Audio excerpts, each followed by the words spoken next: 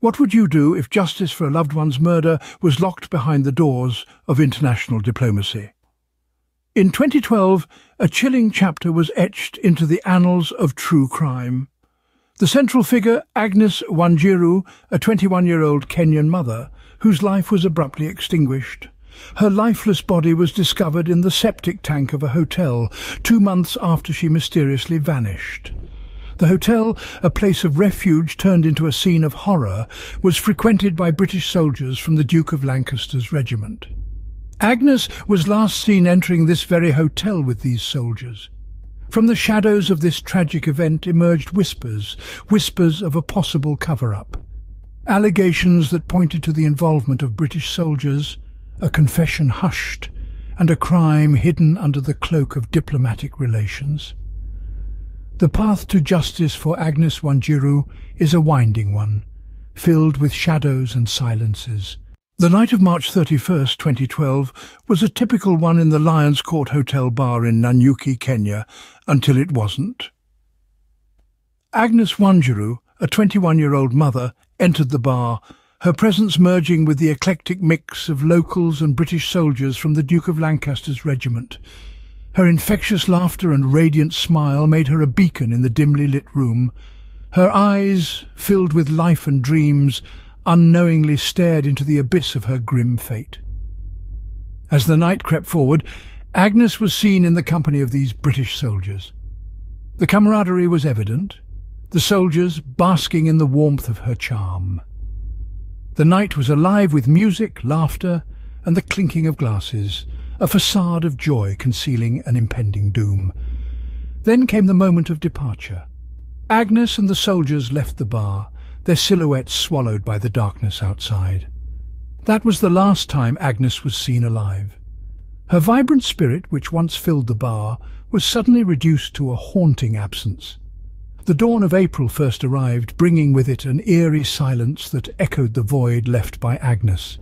Agnes's disappearance remained an unsolved mystery for 2 long months. Then, on a day as ordinary as any other, the horrifying truth surfaced. In the septic tank next to the room where the soldiers of the Duke of Lancaster had stayed lay Agnes's lifeless body. The once lively woman was reduced to a silent corpse, her dreams brutally extinguished. The post-mortem examination conducted amidst the shock and sorrow revealed the cause of death. Stab wounds. The horrifying reality of Agnes's final moments sent chills down the spine of the community. The Lions Court Hotel, once a place of joy and camaraderie, was now a grisly crime scene. In the sordid aftermath, the silence of the soldiers was deafening. When power and privilege meet impunity, the truth often becomes the first casualty. The murder of Agnes Wanjiru in 2012 was no exception. The British Army was accused of covering up the crime, a shocking revelation that shook the world. One of the soldiers of the Duke of Lancaster's regiment allegedly confessed to his involvement in the murder. But instead of facing justice, he was reportedly told to shut up.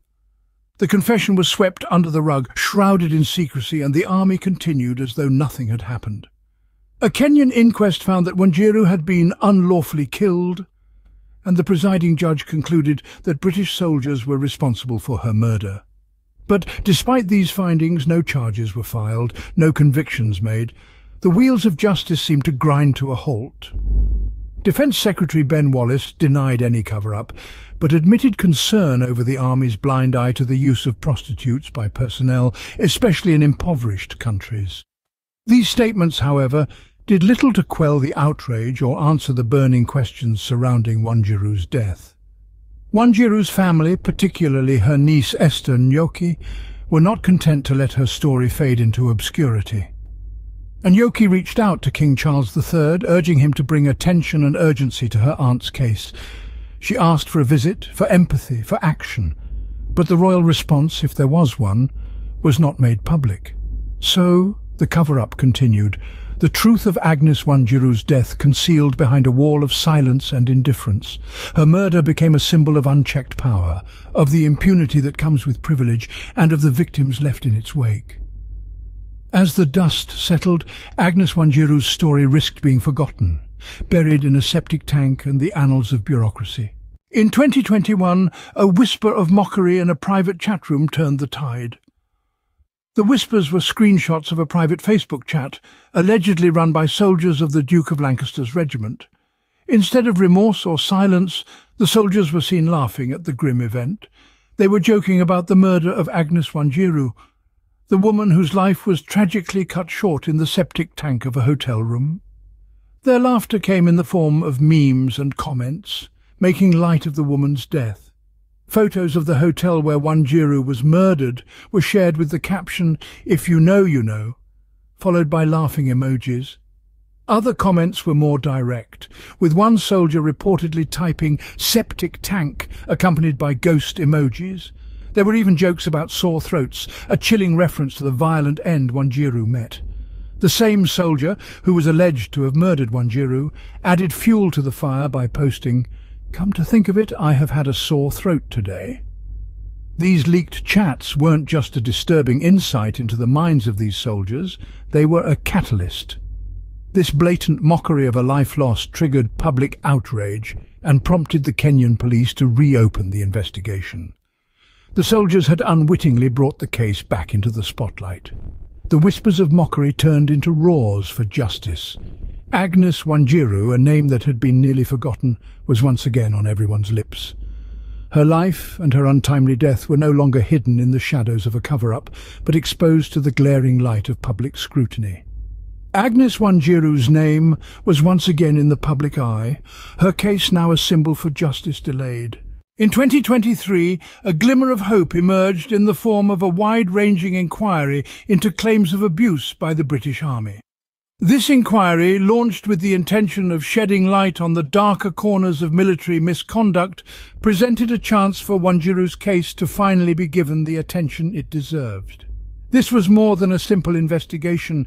It represented a potential turning point in the fight for justice, not just for Wanjiru, but for countless others whose stories had been overshadowed by the weight of military might and diplomatic manoeuvring. In the midst of this renewed quest for truth, a poignant plea emerged from Wanjiru's niece, Esther Nanyuki. She penned a heartfelt letter to King Charles III, imploring him to use his influence to bring about justice for her aunt. Nanyuki's words echoed the cries of a grieving family, a community in pain, and a nation seeking answers. Her request was simple. She asked the king to visit her family, to see the human cost of this tragedy, and to lend his voice to their call for justice. As the inquiry unfolds, we can only hope that it will serve as a catalyst for change, a beacon of accountability in a sea of uncertainty. The path to justice is often long and fraught with obstacles, but the resolve of those seeking it remains unbroken. And so we wait. We wait for the truth to be unveiled, for the guilty to be held accountable, and for justice to finally be served. As we wait for the wheels of justice to turn, we remember Agnes Wanjiru and the many others whose stories remain untold, their justice unserved.